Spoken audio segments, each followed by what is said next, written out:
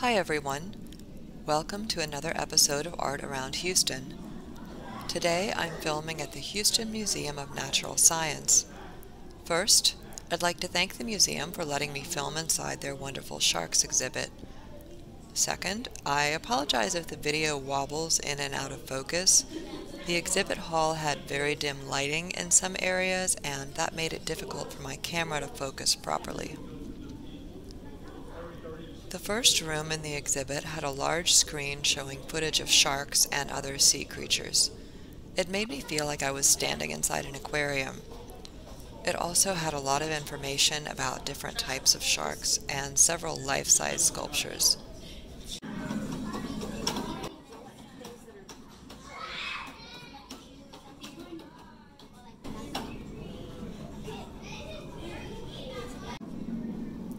There was also this really cool head that let you see through the eyes of a hammerhead shark.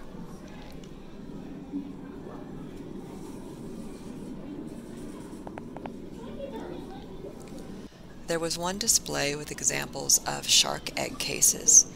I think they look like alien eggs, like something out of a sci-fi movie.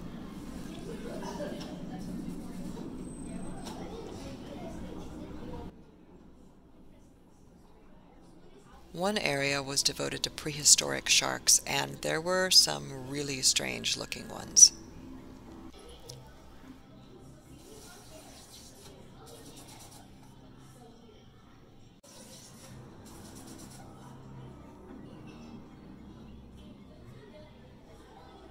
This animated light shark was swimming around the floor. I kept seeing it out of the corner of my eye and jumping. There were a few replica fossils that I was allowed to touch.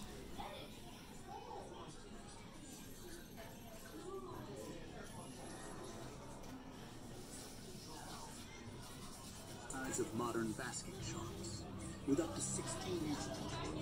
The unusual jaw of this shark was attached, but not fused, to the cartilaginous skull.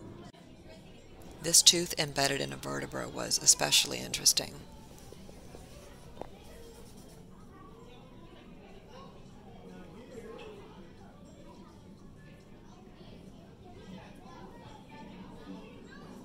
There was a group of kids there at the same time I was, and as you can guess, they loved the tanks where you could reach in and touch various sea creatures.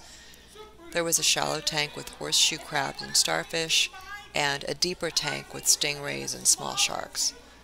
I filmed about 10 failed attempts at touching a stingray before I was finally able to put my finger on one.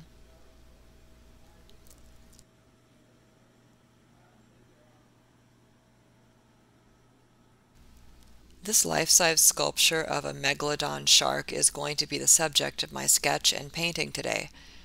I can't say I've ever really been afraid of sharks, but the size of this creature is definitely unnerving. If you notice the color of the light changing rapidly, that's because this is time-lapsed footage that I sped up to condense the video. I was working on the painting for around an hour, I believe, and in reality the lights in the exhibit were cycling much more slowly from warm to cool. Once I've finished the sketch, I'm going to start the first wash using this watercolor brush that has a reservoir that holds water inside the brush body. I really like this brush because it means I don't have to carry extra water with me. There's much less mess and much less risk of spilling in a place like the museum.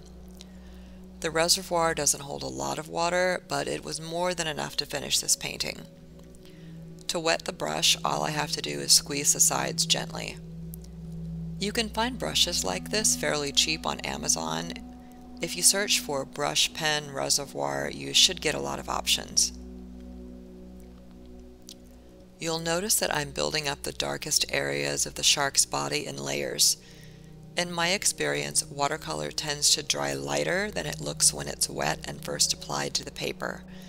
So to get the values right on that really dark shark skin, I'm brushing in a layer of Payne's gray and then working in another area while that paint dries. Once it's dry, I'm going to go over it again with another layer of Payne's gray. You'll see me do this several times during the video.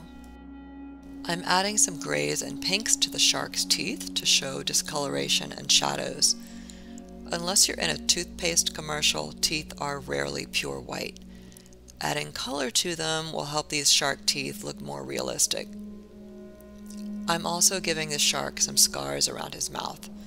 The sculpture has the same scars, and I assume they're from the shark's prey fighting back during an attack. Here's the finished painting.